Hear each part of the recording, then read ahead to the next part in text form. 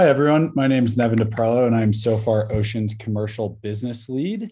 I'm here today to talk to you more about the Spotter 3. Sofar Ocean is an ocean intelligence company headquartered in San Francisco, California. We're a team of about 85 engineers, scientists, and business professionals who are on a mission to connect the world's oceans to power a more sustainable future. The reason that we're on this mission is because there's a large data gap that exists both offshore and nearshore, largely due to the fact that ocean sensors have really never been designed for scale, especially not IoT connected sensors. And we're fundamentally changing that by building the largest ocean sensor network in the world using our Spotter platform.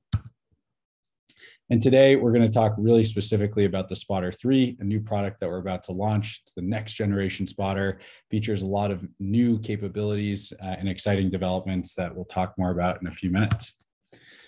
As I mentioned on the first slide, the reason why we're on this mission is because there's this data gap, both offshore and nearshore. And this is largely because ocean sensors are just not designed for scale. In this image, you have all the way on the far left, a really expensive, really large traditional mid-ocean buoy, and all the way on the far right, a very small, compact spotter buoy.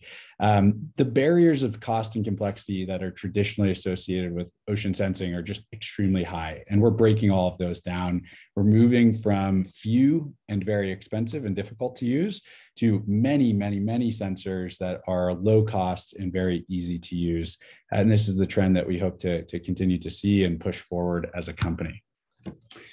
So when we talk more specifically about the spotter itself, what it really unlocks is ocean data collection at a fraction of the cost. It's 10x as cost effective as a traditional platform, even more so than some of the larger buoys you saw in that last slide.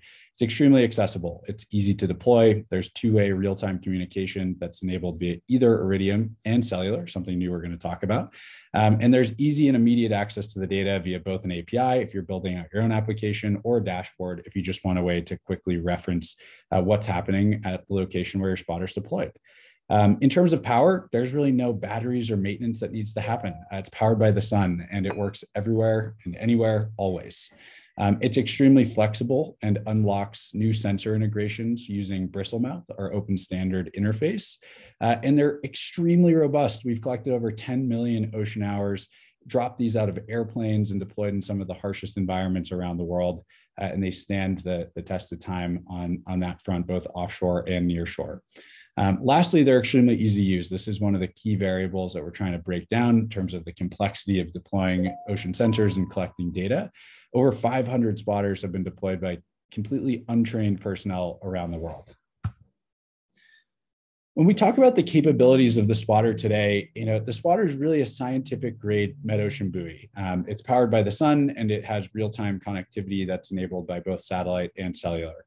Every single spotter is going to measure as a standard wave spectrum, which includes significant wave height, period, spread, direction, wind speed and direction as a proxy of the wave spectrum, surface current and direction when the spotter is deployed as a drifter, sea surface temperature, atmospheric pressure, and also rain detection. This is a new feature we're hoping to unlock in the coming months. And at the bottom, we really just show here our process for how we think about ocean IoT in terms of measuring and collecting data, processing it on board the spotter, sending it to the cloud, and then making it easily accessible through both dashboards and APIs for you to use on the fly. So what's new with the Spotter 3? Well, there's a lot of new things, but one of the features that we're most excited about is an integrated barometer. This is the newest sensor that's on board the spotter. It now can make barometric pressure readings at the sea surface. This is the platform's first direct atmospheric pressure measurement and atmospheric measurement in general, and it greatly improves the usefulness for weather forecasting applications specifically.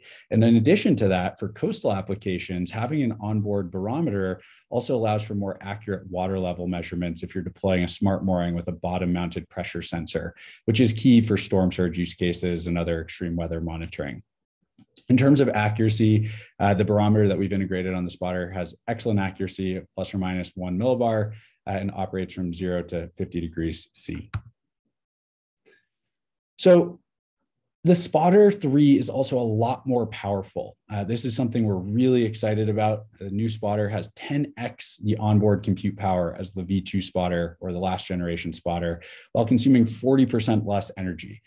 So what does that mean? Well, it means that we can process a lot more data on the Spotter to power real-time alerting systems and event-based detection, like significant weather events. And we also have the ability to operate continuously in more extreme latitudes where sunlight is less available or there's a lack of sunlight to power the Spotter year round. One other thing that the new processing capabilities are also going to unlock is integration of more sensors like hydrophones that we can ultimately process on board the Spotter as new payloads become available to enable new insights to be delivered to end users interested in monitoring the subsurface environment.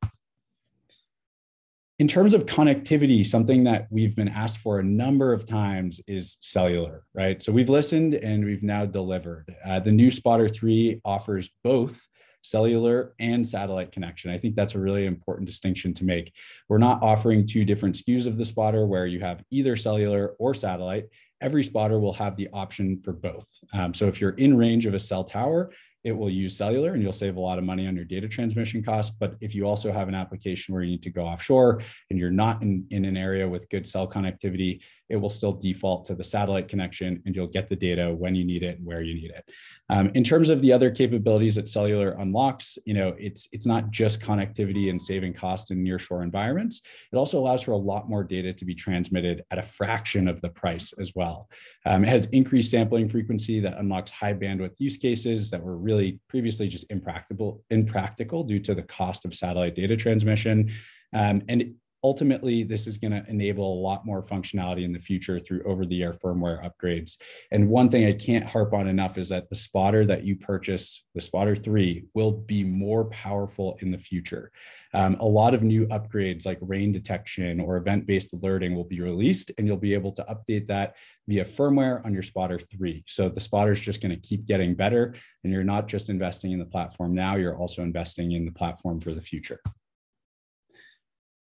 One of the last things we're really excited about is just the durability of this Spotter. As I mentioned, we've collected over 10 million ocean hours with our Spotters around the world, and we're really confident that this is the best one yet. And it's just even more robust and marinized than ever before. A few of the features that we're excited about are new USB-C connectors that streamline the data transfer and power supply process, has a cleaner interface that improves the visibility during both setup and deployment. We have pared down the desiccant storage system to simplify the peak or the pack replacement process to allow for a better user experience, user interface. And there's also splash protection, which is a really small feature, but something that safeguards the USB-C and SD card ports. A heavy-duty self-contained flange also allows 360 support for the e-box that will allow for higher impact deployments such as airdrop, as we see here in this video.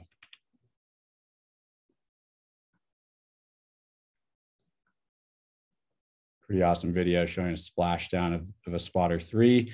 And these are just some of the new capabilities that we're really excited about. This is our best, most capable platform yet. And if you have any questions at all, don't hesitate to reach out to us and chat more about the Spotter 3 and learn how it could be of value for your project.